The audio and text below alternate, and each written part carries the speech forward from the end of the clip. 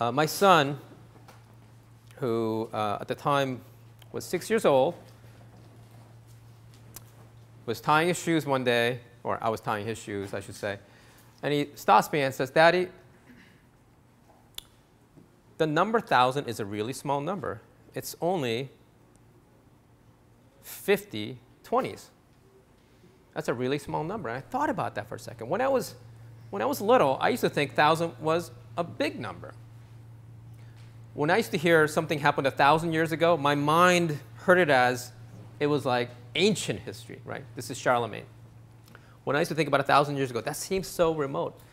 But now that I've been around for almost 50 years, I'm rounding up a little bit, I've been around half a century, it went by like a blink. 50 years went by like a blink.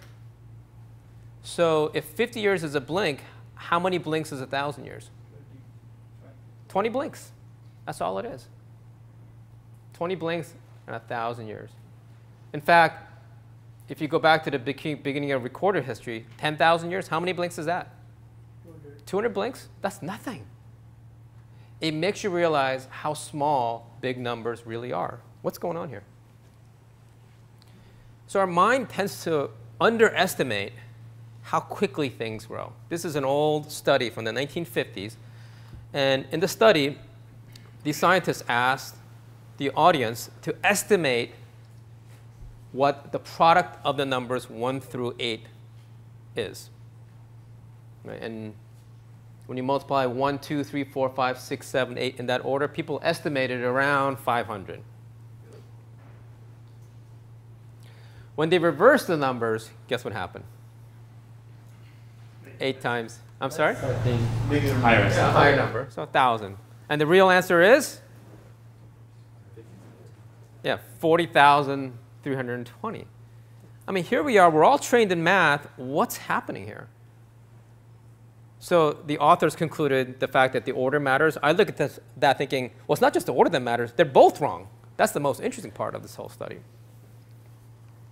So what's going on here? And this story's been told in many different ways. There's the chessboard problem. If you double the number of grains of rice, you start with 1. By the time you get to 64, it becomes some astronomical number. Our minds can't get around how fast things grow.